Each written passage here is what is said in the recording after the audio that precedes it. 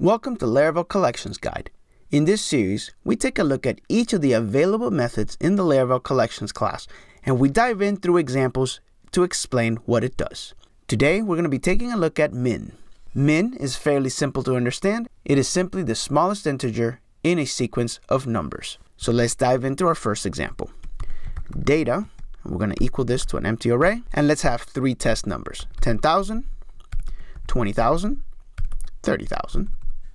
Then we're going to return collect data and call min. So we expect that to be 10,000. And sure enough, it is. Let's go a little deeper. What if each of these were wrapped in an array?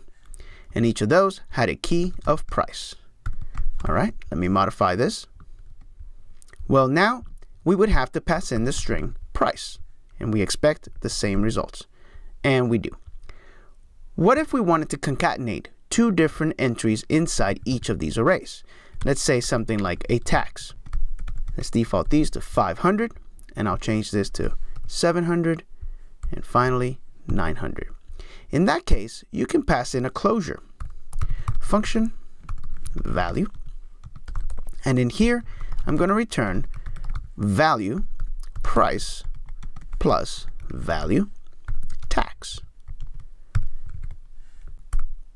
And sure enough, we get 10,500, which is the addition of this price plus the tax. Let's go into an even more advanced example.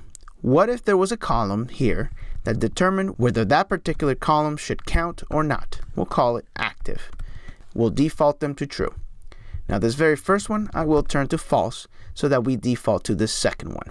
So now what we can do is if negate value active,